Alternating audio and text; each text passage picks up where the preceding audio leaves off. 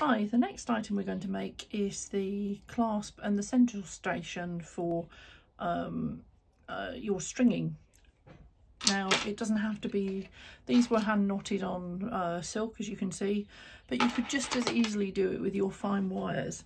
So I've taken 3 of the jump rings out of the, dear me, brain, three jump rings out of the 5 jump ring kit. And I'm just going to, as I've done repeatedly with things today, because these are quite thick, I'm just going to anneal them to get the stress and strain out of everything.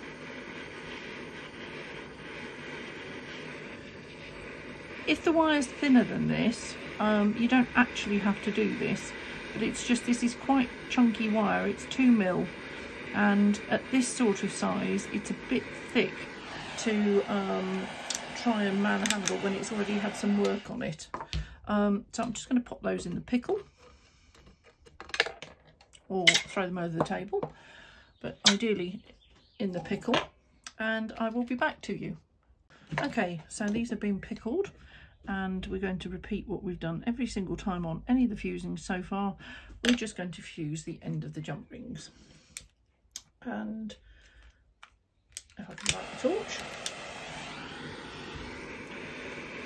It's as quick and simple as this is.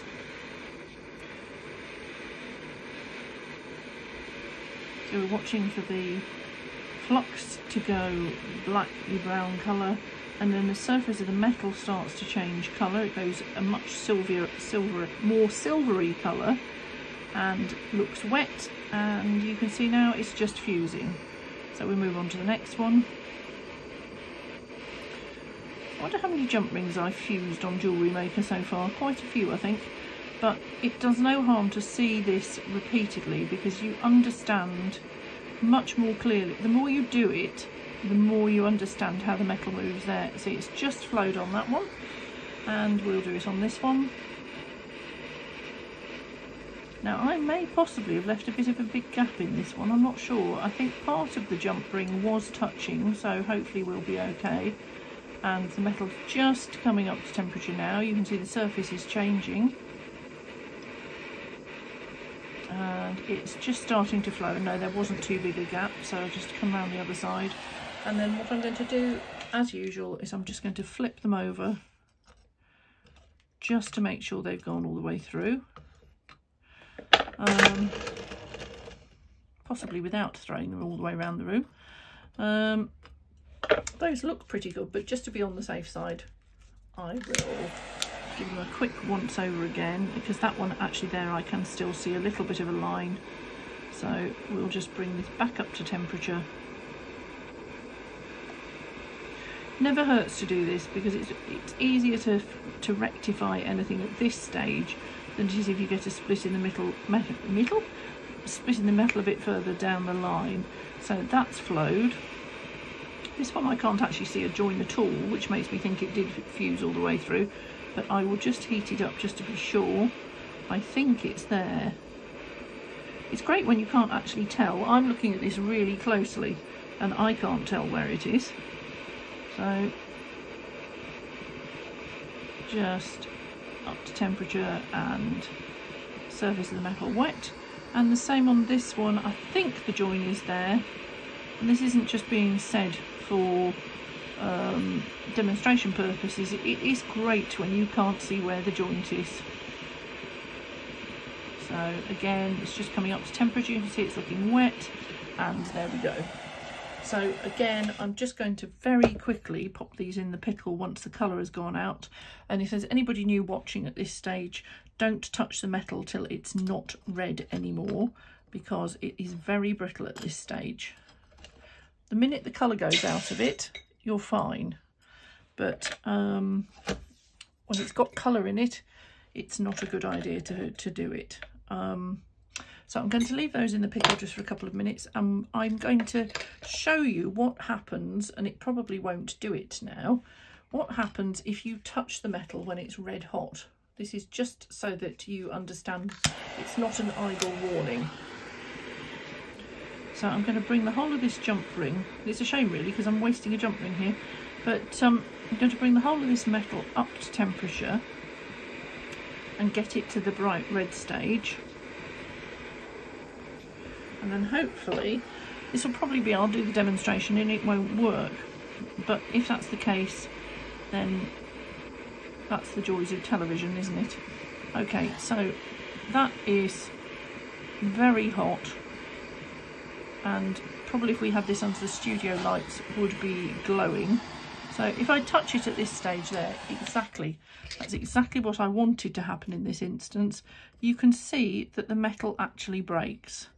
Now, on a demo that I did earlier, you will also have seen that there is still some possibility of being able to fuse it back together again. It doesn't mean if you've broken it you can't use it. If you're lucky and careful, you can generally get these things back together again, unless it's something very complicated. So here are the jump rings that have come out of the pickle. And just as a reminder, what we're going to be making are a centre station for the middle of your beads or pearls, a clasp for the toggle, and the toggle to go through it. And what I've used is the 1.5 wire again out of the bow pendant kit, and I've turned up some jump rings that actually a bit thicker than these. I cheated, I had some 1.5 wire, but I've turned up some jump rings from that on the end of a pair of pliers, and I'm just going to show you at this stage how to make the bobbles on the end for the toggle part of it. So this is where you do need to be a little bit careful, and what you're going to do is take the torch and hold the flame onto the end of some of the 1.5 wire, and you're just focusing in on the end, and I'm hoping that you'll be able to see that what happens is that as the metal melts, it balls up on the end. So you can see that's how I've done the sections here. So once this is cooled down, and I'm just going to quench this, you can cut it off to the length that you think you would like your toggle, and then ball the other end. But do remember to hold it with the pliers, because otherwise you will have very burnt fingers. So I'm just really quickly going to show you how to shape the sections here, and this is actually quite fun. I love doing this. So all we're going to do, turn the torch back on and heat, and we're going to get this back up to the temperature that it fuses at.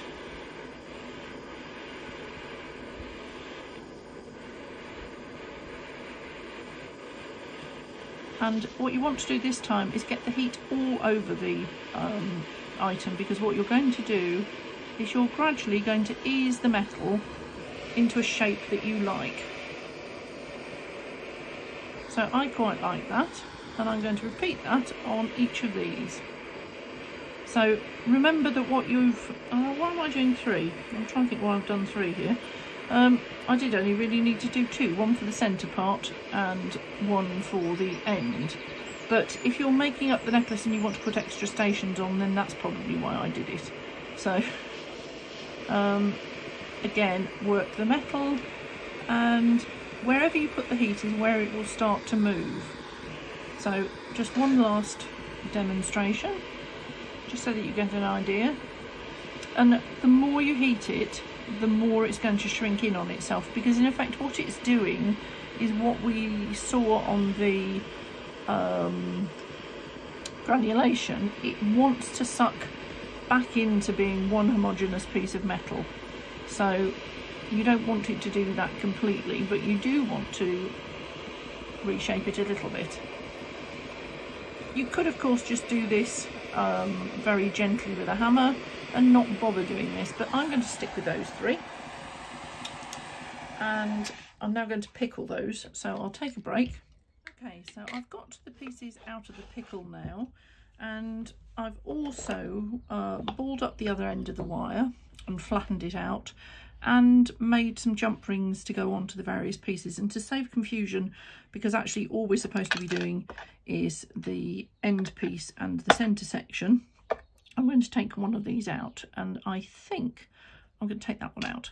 So what we're then going to do is put the jump rings where you think you would like them locating onto the item. So that's going to be my centerpiece, I think, and you only need to put one onto the toggle, and you also need one on the part of the toggle that you're going to be using. So those are the pieces that we're going to fuse, and just to be sure, I'm going to blob an extra drop of flux onto these. So I had fused the jump rings closed in the interim, and the jump rings I'd actually just made up using a pair of round pliers. So I'm going to fuse those into place.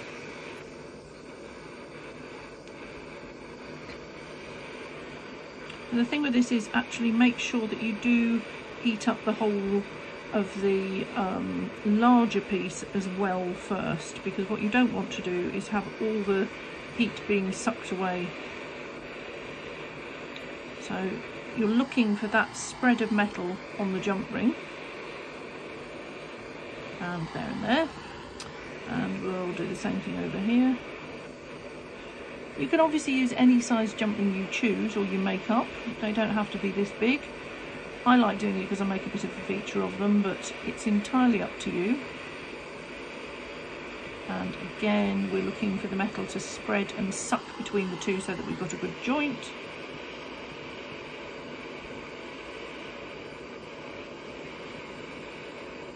And just one useful tip on this piece is, and I've probably not got those near enough. Oh no, they are sucking up, that's fine, there. Is that what you also can look to do is that when you've balled the one end of the toggle fitting, it will, if you put it down on the charcoal block, it will ball up flat on the charcoal block. It doesn't have to be held in a pair of pliers, so it means if you're doing short sections, you're fine. So you can now see, without very much work, we have the centre section, the toggle, and the actual toggle to go into the section. So that's a really easy way of making your own toggle clasps or sections to go into stringing that you're making like this.